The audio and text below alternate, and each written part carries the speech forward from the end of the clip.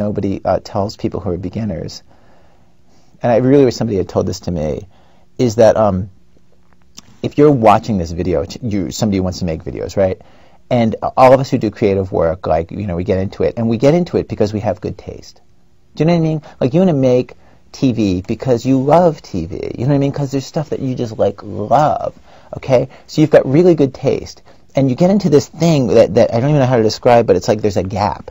That for the first couple of years that you're making stuff, what you're making isn't so good, okay? It's not that great. It's really not that great. It's trying to be good. It has ambition to be good, but it's not quite that good.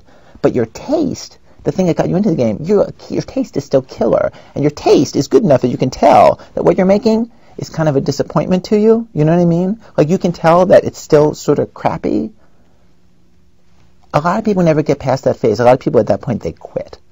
And the thing I would just say to you with all my heart is that most everybody I know who does interesting creative work, they went through a phase of years where they had really good taste. They could tell what they were making wasn't as good as they wanted it to be. They knew it felt short. And some of us can admit that to ourselves, and some of us are a little less able to admit that to ourselves. But we knew it didn't have this special thing that we wanted it to have. And the thing I would say to you is everybody goes through that. And for you to go through it, if you're going through it right now, if you're just getting out of that phase, or if you're just starting off and you're entering into that phase, you got to know it's totally normal. And the most important possible thing you could do is do a lot of work. Do a huge volume of work. Put yourself on a deadline so that every week or every month you know you're going to finish one story. You know what I mean? Whatever it's going to be, you create the deadline. It's best if you have somebody who's waiting for work for you, somebody who's expecting it from you, even if it's not somebody who pays you, but that you're in a situation where you have to turn out the work. Because it's only by actually going through a volume of work that you're actually going to catch up and close that gap. And the work you're making will be as good as your ambitions. In my case, I do a national radio show, right? I'm making my living at this. I've made my living at this for a long time.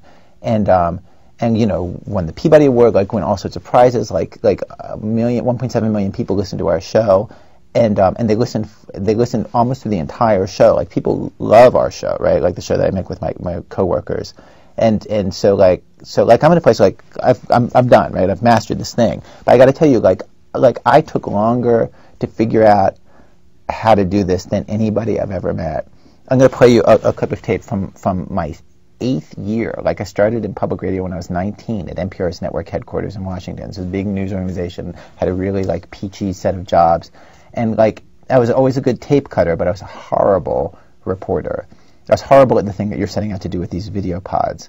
And so this is a tape from year 8.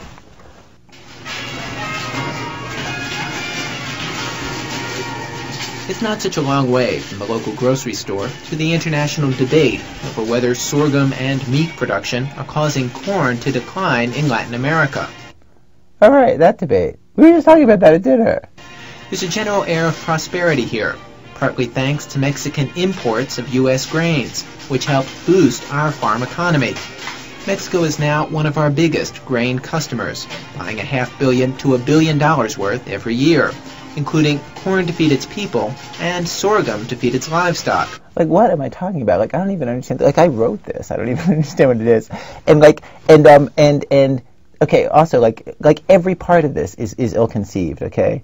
The writing is horrible. You can't even follow what I'm talking about. And then the performance, okay, just a little tip if you're, performing for broadcast. You don't underline every third word for emphasis because it sounds really unnatural. What you want to do is you want to talk the way people normally talk. This helps cut our own trade deficit and benefits everyone in the U.S. economy.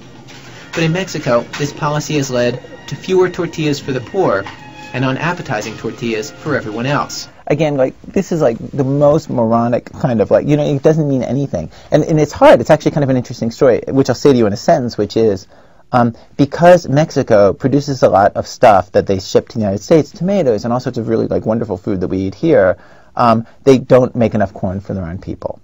That's the story. So because for us to get really great tomatoes or semi-great tomatoes year-round, basically Mexicans eat worse. That's the story. And it's kind of an interesting idea, right? That's actually sort of a cool idea, executed in the worst possible way. Okay, so this is year 8. I'm 27 years old when this is happening. I'm not a beginner. I'm deep into it.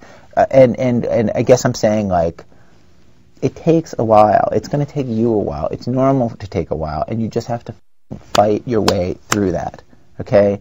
You will be fierce. You will be a warrior, and you will make things that aren't as good as you know in your heart you want them to be, and you'll just make one after another. Like, I think there